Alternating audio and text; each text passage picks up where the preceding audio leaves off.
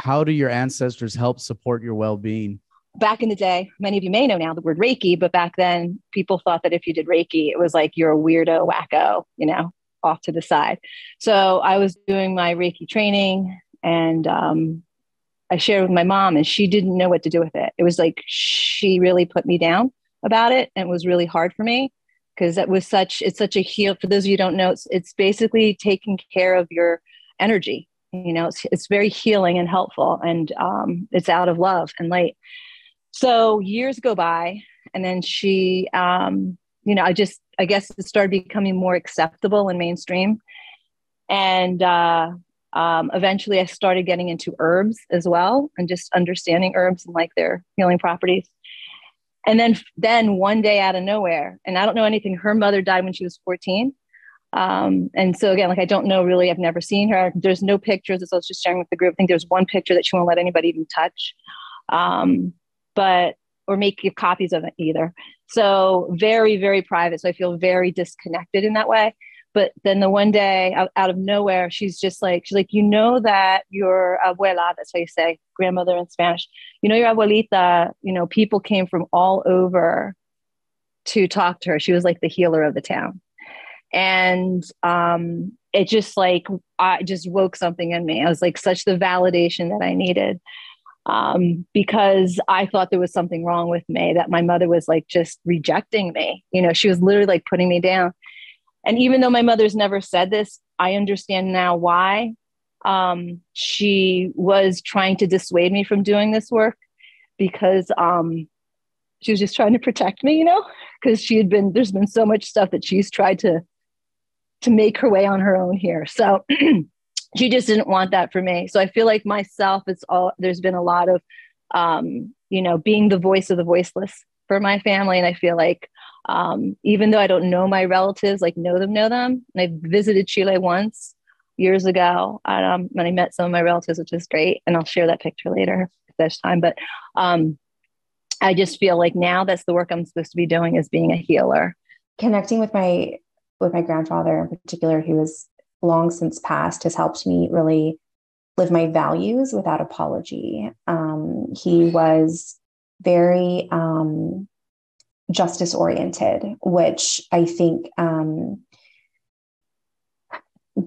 wound up painting him as somebody who was very angry, or somebody who had a quote unquote chip on his shoulder about his own childhood and about kind of systemic injustice against Latin folks, where we thought that because he was angry about it, we often wrote him off and just said, oh, that doesn't happen anymore. Get over it kind of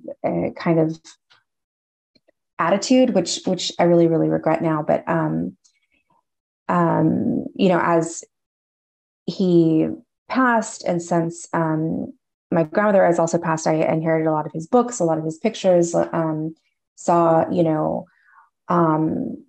parts of his life that were important to him, that then looking back on my own life, realized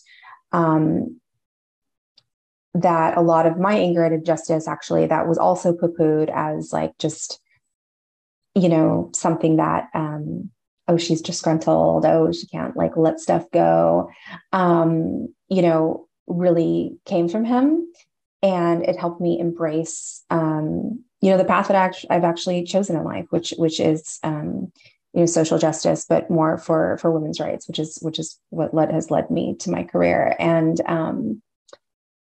I always just kind of felt like the odd one out before I really connected with that part of him, and realized that no, we connect on all kinds of issues that are important, and anger is actually a really valuable thing to tell you what's wrong in the world that should be better, and that should be stood up for in this life. And had he probably had the privilege of an education, he might have been able to channel things a little bit differently. And so now I feel like I'm carrying on his legacy in a way that he never got to really do. And that's absolutely amazing for my mental health and wellness. So I feel like I'm connecting with my family now in a way that I never, like my living family, because of my exploration and like learning about my ancestors, and it's so rewarding.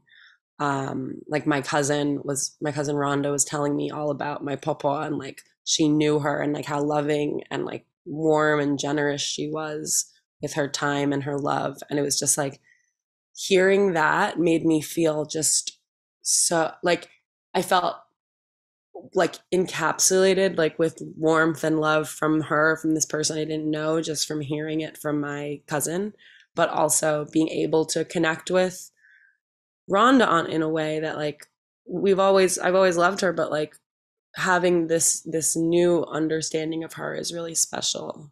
And just like talking about it is helping me kind of like tap into my creativity. I'm writing a play about it. Like it all is, yeah, it's coming.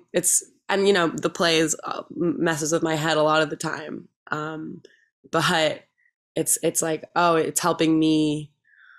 I'm trying to let it help me come into myself more. And I really like the idea of like accessing these ancestors, or like knowing that they're on your team and having them as a support system, because I'm going through like a really rough time right now.